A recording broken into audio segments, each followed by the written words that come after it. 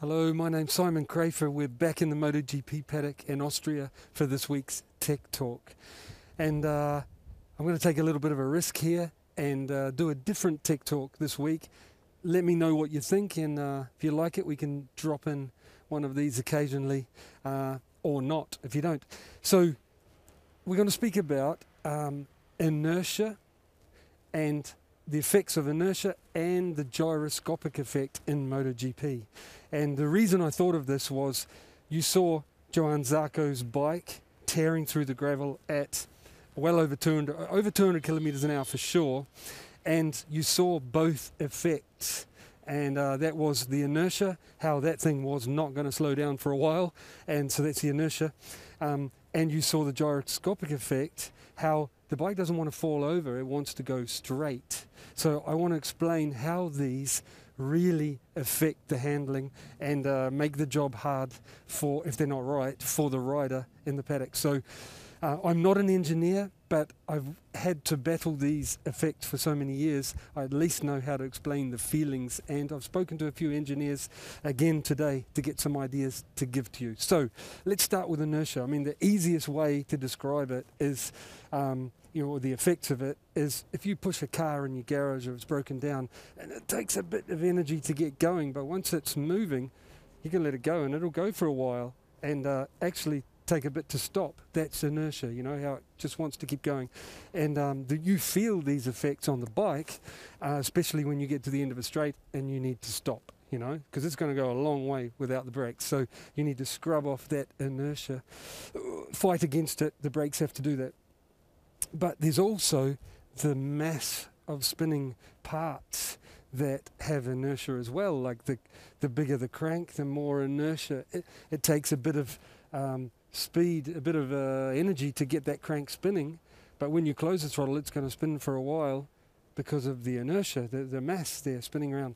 So how do these affect the motorcycle when you're on there? So the crank weight, that inertia, and the wheels, they've worked recent years on lightening wheels and discs and everything, and it's made a big difference. The crank weight, I had the pleasure of testing factory superbikes back in the 90s when I was riding for manufacturers, and we'd turn up to the pre-season tests and have different crank weights in the motorcycle. So, and the effects are, the lighter you go, the quicker the motorcycle accelerates. Say you're sitting there in neutral and you rev it, it builds RPM quicker. Rum, rum. It feels faster, the sensation. But it's harder to control because that throttle feel is much snappier. For example, with the heavier one, it's easier to have a connection with that rear tyre because you can adjust it and it doesn't just snap out of line. And the light one's very hard to stop a high side. We didn't have our electronics. And then the light crank, they've known this for years. Back in two-stroke days, there was a clear, it was easy for the engineers to see the heavier the crank, the more inertia, the better the top speed, because it's not affected as much by all the, it has energy. Once it gets up to speed, it has energy and it keeps going. They have a clear, better top speed. Affected by less, basically. It pushes through little problems on the way. Takes more energy to get it there. So there's a balance, Also with the heavy crank, I found, was my first experience of the gyroscopic effect. So that crank spinning and the wheels spinning, everyone knows this gyroscopic effect feeling, because the faster you go on your bicycle, the easier it is to take your hands off the bar, because that spinning mass wants to head straight. And a quick experiment, please do, at the end of this chat, get a bicycle, stand it up on its back wheel, so you've got the front wheel in the air, and get a friend to spin that wheel, spin it as fast as they can, then feel that effect. You'll feel the gyroscopic effect, how it's freaky. So all of those spinning parts in the engine, those spinning wheels and that, you get to the end of a straight, it's not just the inertia going straight ahead. The more mass that's spinning wants to continue straight. And when it's very difficult for the rider to make it change direction, make it lie down, which you always hear about that. I mean, basically the rider's fighting that all the way around the track, that effect. It's why they're tired, trying to get it to lie down.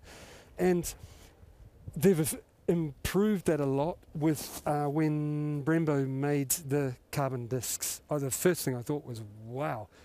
It was in Mugello when I first got to try it, through the fast chicane there, which is a perfect way to test it, 100 mile an hour chicane sort of roughly, I think, and you could really feel the bike side to side, like wow, and the added brake performance. So that gyroscopic effect, it's not just the wheels, not just the discs, not just the crankshaft, every spinning part in there. Then they figured out, the engineers, that if you run the engine backwards, which I believe every MotoGP bike is now, that spinning mass of the engine, which is less than wheels and everything, cancels out the gyroscopic effect of the wheels spinning that way by spinning, but it's a less mass, so it's still there, So then they experimented and went, well, let's put more crank weight on there. And look, it's easier for the V4s to add and take off. Let me explain why.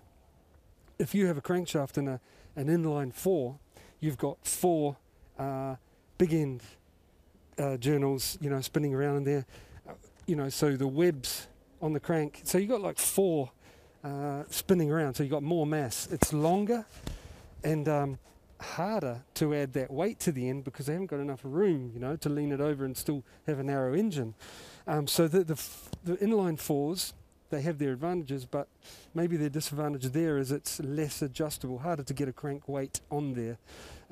Where the V4s, narrower, probably you could get that wide because they're like a V-twin crankshaft. So just 2 journals, 2 flying around there, but they have 2 rods off each one, so the whole engine's narrower.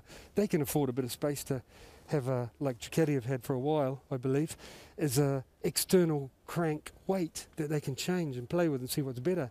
And I believe they've figured out that, well, by spinning it backwards and adding more weight, it actually counteracts the gyroscopic effect of the wheels more by having more weight spinning backwards.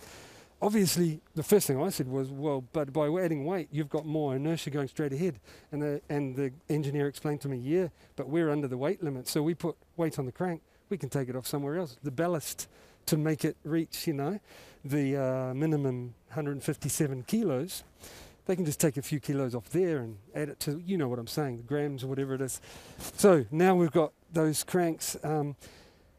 Look, it's super difficult to figure this out because if there was an engineer that had found it, the bike would be winning and everyone would copy it. But look at the paddock. They've got all different engines and different weights, and how difficult this is you can see in how a few years ago Suzuki made a mistake, They're not the only ones. They made a mistake and it ruined their season, because of, I think, a heavier crankshaft, which gives you more inertia. So it's easier to drivability, feel, but if it's spinning forward, handling is going to be harder and engine brake worse. When you shut that throttle, it's going to push on forward. Then what I've noticed in the paddock, that spinning crank mass, they've liked it going backwards. It's counted. This is great, but the only negative they've really found is it pushes forward, like I just explained. You know what they've done? I've noticed to counteract that, they've put a valve, an exhaust valve. So when they shut the throttle and it's still bulldozing ahead, the electronics close that exhaust valve, and it's like a truck, decelerate, and they can adjust that. How's that? So they've got best of both worlds. Like I said, I hope you have got an insight on how crazy difficult, with all the technology we've got in the world right now, these guys are the best in the world at it. Like Honda this year, as still, the riders are complaining of too much inertia, so it's obviously a difficult one to figure out. I hope you've enjoyed, and little insight. Let me know if you have.